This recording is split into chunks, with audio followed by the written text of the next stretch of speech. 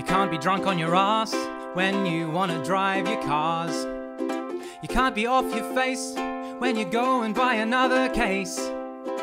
You can't be trolleyed when you run heavy machinery. So how come you're allowed to be drunk when you run the country? I appreciate getting on the beers. You're allowed to relax when your job is as stressful as it is. But we pay you quite a lot, so we'd like for you to not be drunk at your desk when you're there at best 20 weeks of the year. So maybe a random breath test will fix things up. Common sense would be great, but it's apparently not common enough. Don't fret, you'll get used to it. All your mining pals already do it. At least they're not showing up drunk when they run the country.